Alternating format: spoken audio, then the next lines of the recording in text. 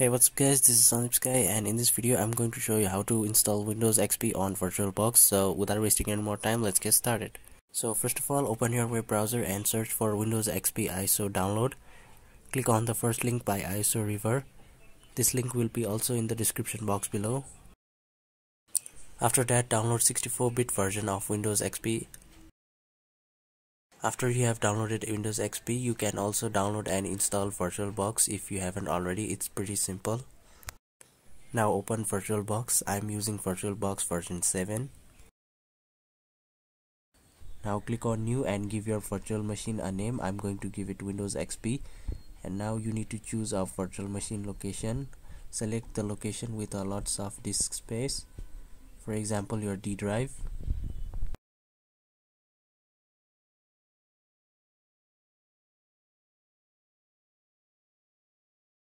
Now select the ISO file which we just downloaded earlier.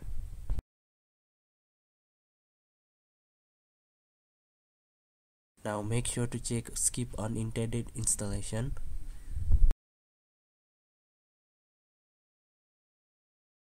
Since Windows XP doesn't require much RAM and CPU, you can just allocate 1 GB of RAM and 2 or 1 core for CPU.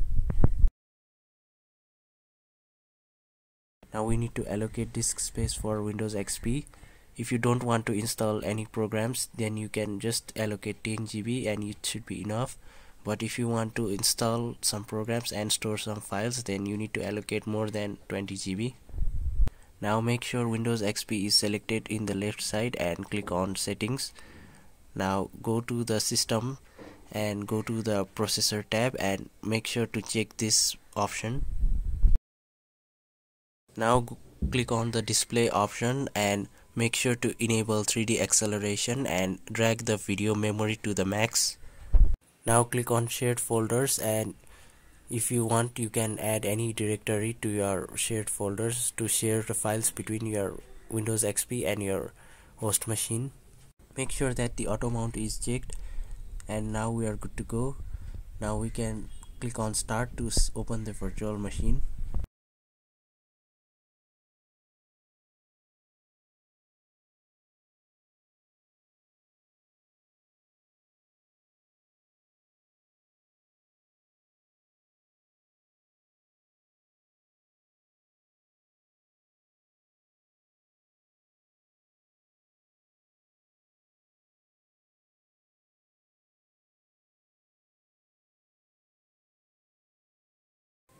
Now once you get into the screen, press enter to continue. After that, press F8 to accept the terms and conditions. Now you will be asked to create partitions. Just press enter and it will create partitions automatically. Now you will see 4 options. Choose the first option which says format the partition using NTFS file system quick. After that, your Windows XP installation will begin. Now this may take a while depending on your computer performance, so please be patient and wait for it.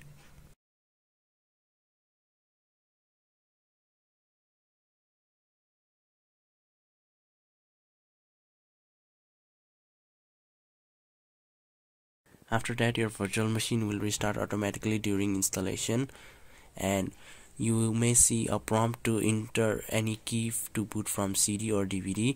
Just do not press anything at this point.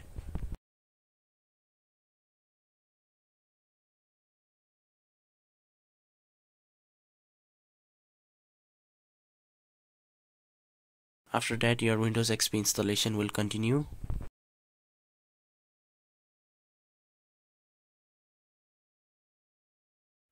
After the installation is finished, it will ask you to set up Windows XP.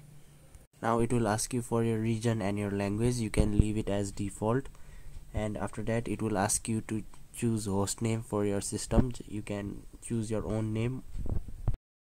Now it will ask you for a product key. You can find the product key in the name of Windows XP ISO file, or you can just type the product key which is shown on the screen.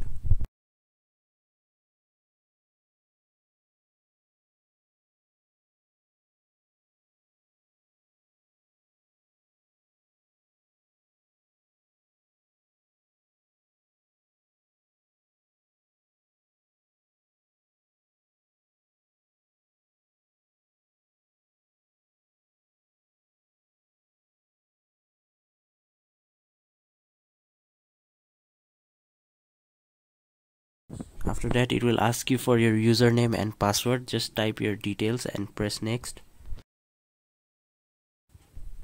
Now choose typical settings and click on next. Now your Windows XP setup will continue and it may take some time, so please be patient.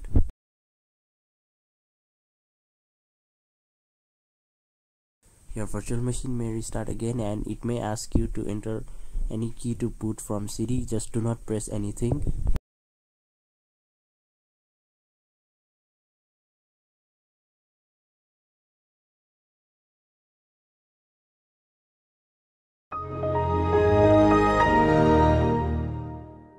So finally we are booted into Windows XP. So the first thing I'm going to do is right click on the desktop and select properties, and then go to the desktop tab and changing the wallpaper to the default iconic Windows XP wallpaper. Also, you might notice that the resolution is very small, so we're going to fix that. Click on devices option at the top left of the virtual machine, and then click on insert guest edition CD image. Now click on your start menu of Windows XP and then click on my computer. Now you will see the guest edition CD in the file explorer. Open the x64-bit version of the guest editions and install it. Now it will install all the required drivers for resolution, and you will also be able to transfer files between the Windows XP and your host machine.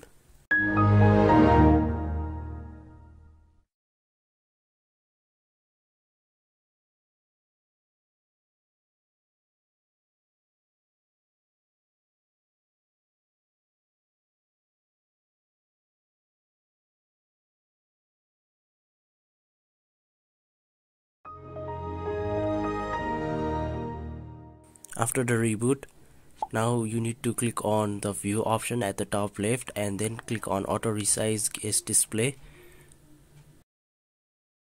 You can also enter the full screen by pressing right control and F key.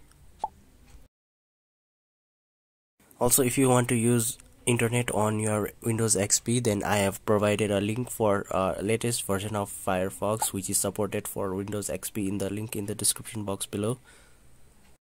So that's it for the video, guys. Thank you for watching. I hope you found this video helpful, and if you did, please leave a like and also subscribe to my channel. Thank you.